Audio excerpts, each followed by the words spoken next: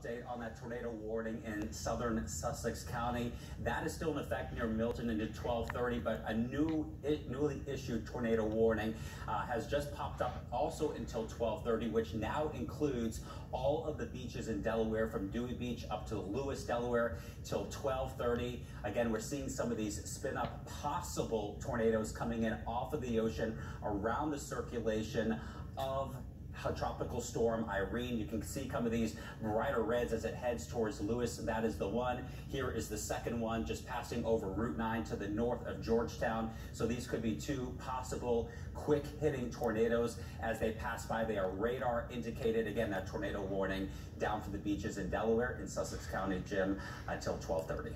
Thank you, Adam. Yeah. Philadelphia.